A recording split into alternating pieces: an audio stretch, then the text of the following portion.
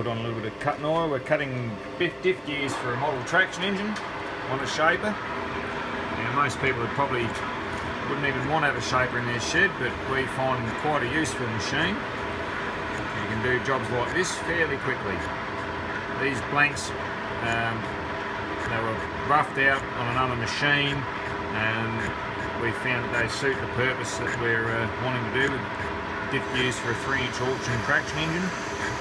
And I'm just using a single point tool just to shape the teeth out.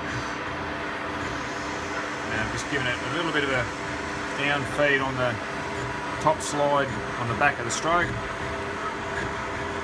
We're using a dividing head. There's 48 teeth, and they don't take long to cut.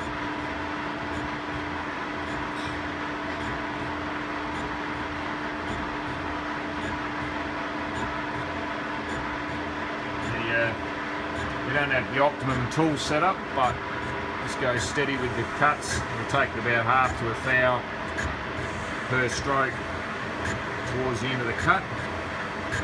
And we get a little bit of chatter. So we just get down to our depth, which is about now. Let it do a few strokes, watch the chatter come out, get a nice finish on the side of the tooth, and then we stop on the backstroke,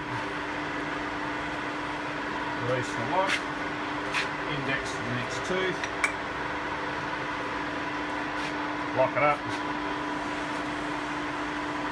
Yeah, a little bit of gear cutting oil.